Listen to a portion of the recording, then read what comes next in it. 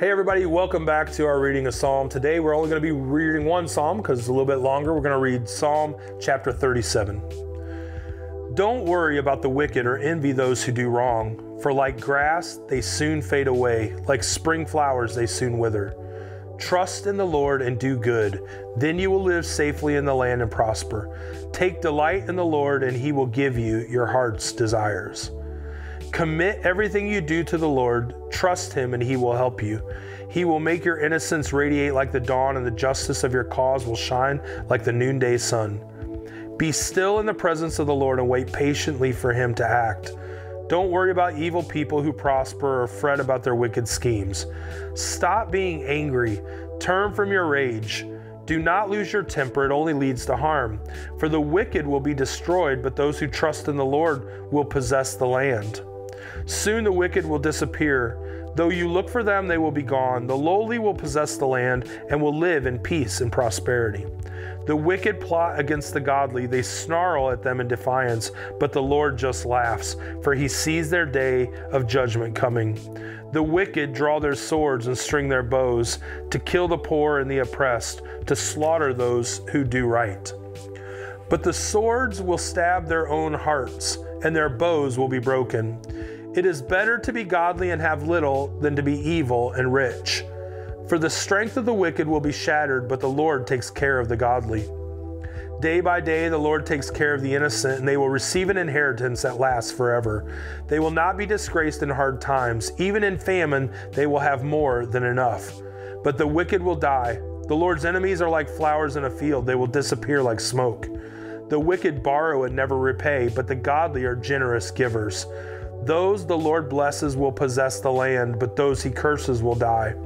The Lord directs the steps of the godly. He delights in every detail of their lives. Though they stumble, they will never fall, for the Lord holds them by the hand.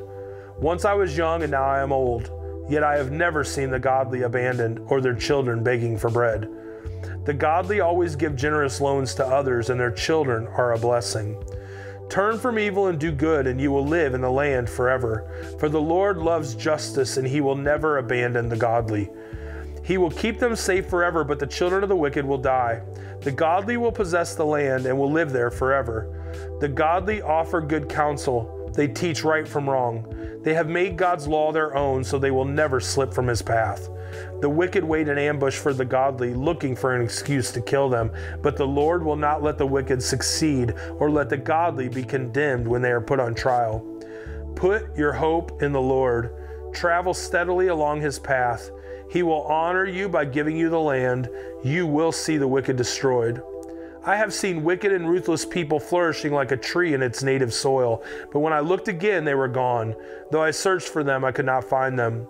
Look at those who are honest and good, for a wonderful future awaits those who love peace.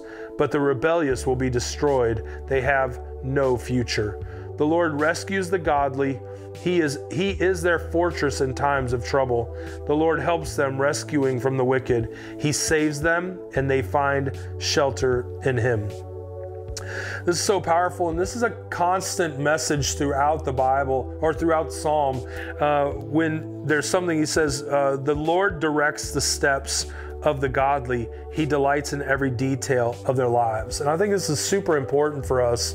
You know, I always tell people, he's a lamp to my feet and a light to my path, and that doesn't sound very far ahead, and I'm okay with that, because he directs the steps of the godly. And some of you in this moment, you're waiting for the next steps, and God's just saying, step. I don't know if you ever saw the movie with Indiana Jones, where it's like, you can't see the step in front of you until you step and touch it.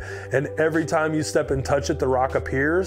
And one of the things that I've learned is, as I pray and as I seek the Lord and have the mind of Christ, I'm going to continually move ahead. And the Lord told me one time, he said, I can't steer a parked car. I need you to move and you let me steer. Let me direct you, right?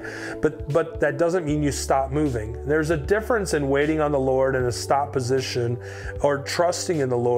And the word rest, to wait, to trust in the Lord, the word rest doesn't mean a stopped movement. It actually means forward movement unhindered by your enemies.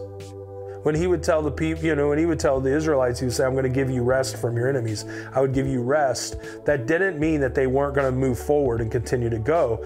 That means their enemies were no longer going to hinder their movement, and God was going to direct their path. And so I want to encourage you today. Some of you are just in a sitting pattern, waiting for God to tell you what to do, but he wants faith, and then you got to trust that he'll direct you, that he'll close the doors that need to be closed, he'll open the ones that need to be opened. And I'm going to encourage you to step out today for the steps. Listen to what it says right here. The Lord directs the steps of the godly. It doesn't say he steps for you. He just says it directs the steps. So we'd love to hear what God's speaking to you in this. Make sure you're underlining, highlighting, and then let us know, what does God say to you about chapter 27 or 37 or whatever chapter we're on right now. If you like today's video, check out the Here Be Lions app for more resources.